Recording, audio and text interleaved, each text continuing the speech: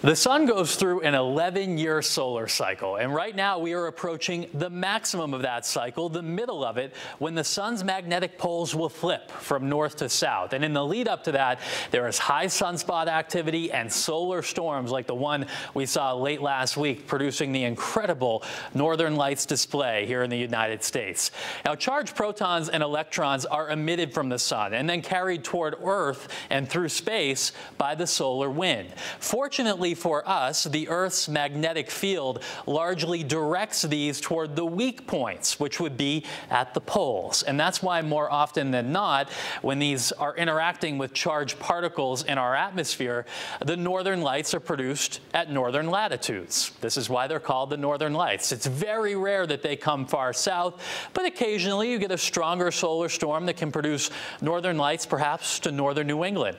Friday's event, though, was exceptional. On a scale of 0 to 9, the KP index pretty much maxed out at a 9, and people in Florida were able to see this display through long exposure photography.